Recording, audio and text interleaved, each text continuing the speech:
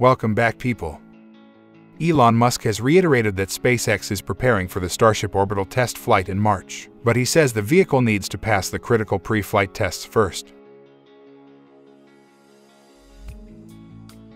To carry out the tests, possible road closure schedules are posted for the whole week starting tomorrow.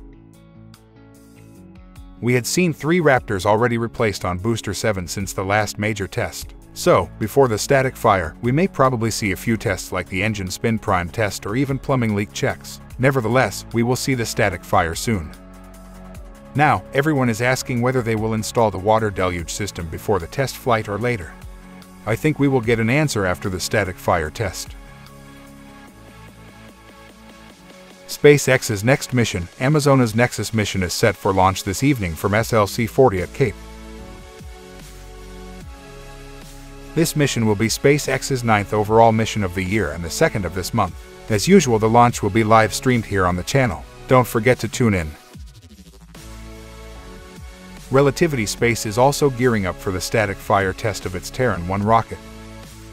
Tim Ellis, the CEO of the company, says an orbital launch attempt will happen soon after the static fire test.